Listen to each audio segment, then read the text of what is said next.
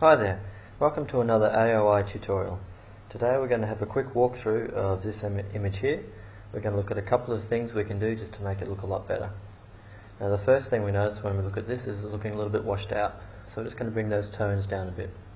Now my favourite tool to do that is curves. It just gives us a bit more control. So first off I'm going to grab this starting point here and drag it to where the bottom of this grey line meets that graph, because that's the darkest regions in here and the starting point here is black. So I want to bring those darker regions down close to black.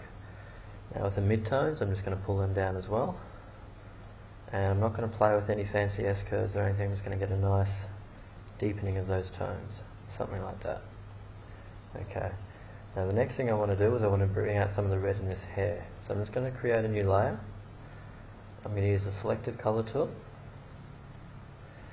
and with those reds I'm just going to take away some of the cyan, add some yellow and add some magenta, just to really kind of bring that, make that red kind of pop a bit more, something like that. Now I'm just going to mask that out, and with the brush tool paint it back in just where I want it, just kind of around here. Actually that's a bit too much up there, I think. I'm going to take that out. Okay. Now the next thing I'm going to do is work on the greens in the background. Same sort of thing. I'm going to use the selective colour tool, bring up the greens, and take some of the magenta out of them, add in a little bit of cyan, maybe some yellow. Right, sometimes you can hit the greens by the yellow channel as well.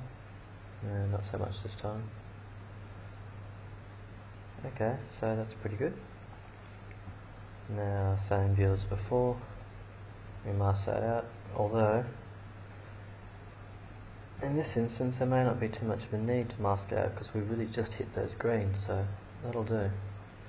Now these blues up here are looking a little bit otherworldly, so I'm just going to tone them down a little bit. For that I'm going to use the replace colour tool, and I'm going to use my positive eye brush, or my eye brush first, select just the blues. Now I'm going to select a different range of blues, kind of like this. Now with those blues I'm going to drop the saturation down a bit and also bring the hue around to something a little bit more natural. Select a few more of these blues here, and that's good. Just click OK. Now I'm just going to set my history pointer before that replace colour. Use the history brush tool, nice and soft, nice and big, not that big, and just do a nice soft fade out around this glow here, because this glow here's got a little bit of blue here and I want to keep that blue in that glow. Okay, so that's good. Now actually I might just history brush in, I went perhaps a little bit too far just up here. There we go. Good. Now next thing I'm going to do is I'm going to have a quick look at the background. Sometimes that replace colour, yeah, it can leave some funky artifacts when you don't grab all the colours correctly. So just to make that a little bit more natural, we are going to run a Gaussian blur over that. Just something that looks good, something that hides some of the jagged lines that created. That's good. Of course now we're going to mask the girl back in.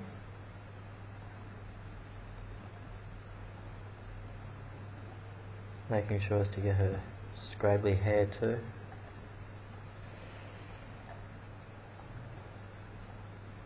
There we go. We want to get all these little scraggly and wispy bits, because if we don't get them, sometimes you can end up with a very obvious glow effect around the model, and you can see that the background's been blurred.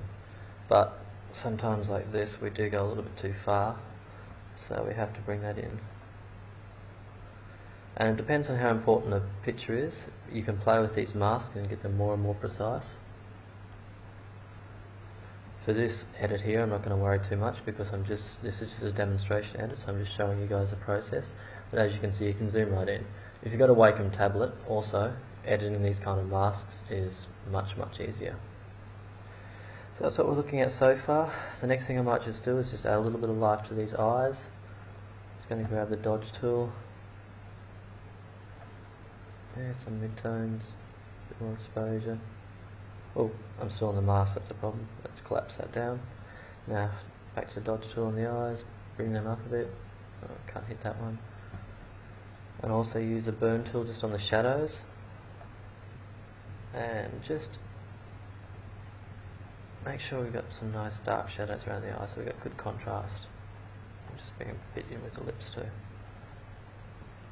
So there we go, we're really highlighting that eye now. Okay, I'm just going to do one more quick curves adjustment to the entire picture. Bring down the shadows just a little bit more. Maybe make this one just a little bit more of a vague-ish shape. Let's have a look at his skin, how's that? On the whole quite beautiful. I think we might just do a couple little heels here.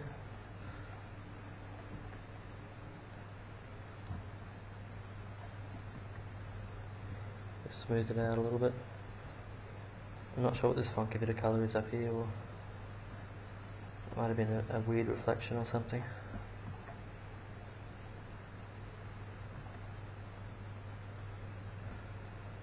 And there we go. I often don't like to use too aggressive skin smoothing techniques because often you really don't need them. If you're working with a fairly young model, they've always got beautiful skin, and really, do we want skin to look like plastic? A lot of people do, and if that's your thing, fair enough, but I like my skin to look like skin. There we go. Now I'm going to save this finished picture here as a TIFF file. That way we keep it fully uncompressed save version of it, so if I ever want to come back and change anything on it, I can use this one here. We don't want to be playing around with JPEG files because every time you save a JPEG file it recompresses it, so you lose more and more detail and data. Now that we've done that, I'm just going to quickly resize this down to 800 pixels width. Now this is going to be my WebRes version, so for this one I'm going to throw in my watermark. I'm going to use a black colour because I think I'm going to pop it up here. Imagery.com. Just to break it up a bit, I like to make the .com a bit lighter. So we're about halfway. Knock the opacity of this one down. That looks good. Reposition this just exactly where I want it. I'm going to run a quick sharpen on the background. I don't like to collapse the layers before I run the sharpen because that text layer is already nice and sharp. So those settings are good, 0.5 and 100. Now we can collapse that down and save that as a JPEG. The light's good. And there we go, end of the tutorial. This is the image we started with, and with just a couple of minutes and a few quick changes, we turned it into this. And finally, the web output of this.